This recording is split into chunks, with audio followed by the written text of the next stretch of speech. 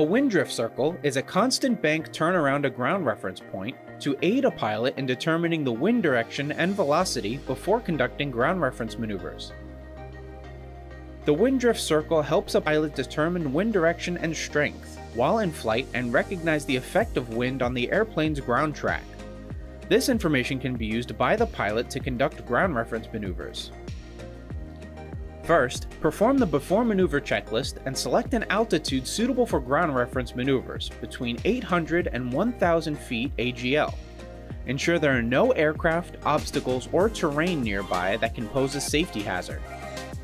Next, select a reference point in the area which an emergency landing can be made if necessary. Ideal reference points are roads or fence intersections, but other reference points can be used if necessary. Enter the maneuver from any direction to the reference point, leaving the throttle at the same power setting throughout the entire circle. Once over the reference point, roll into a 30-degree bank and perform a 360-degree turn, maintaining a constant bank angle. Note, the starting heading or outside aiming point can be used to roll out of the turn when completed. Pilots can use the sight picture of the wing strut parallel to the ground in Epic Flight Academy's Cessna 172s. Remain coordinated and maintain the same bank angle and power setting throughout the 360-degree turn.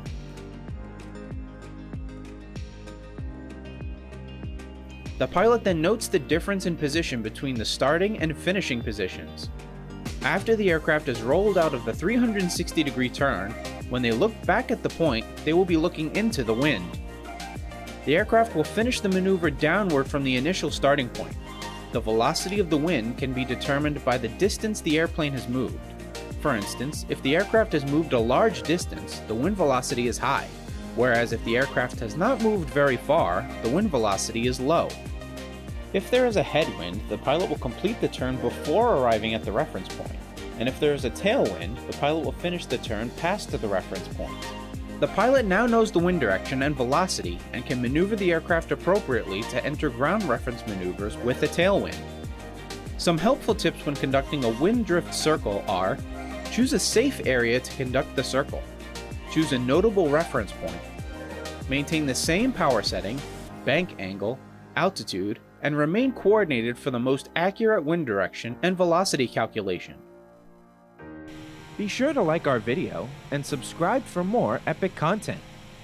And while you're here, check out some of our more recent videos and playlists.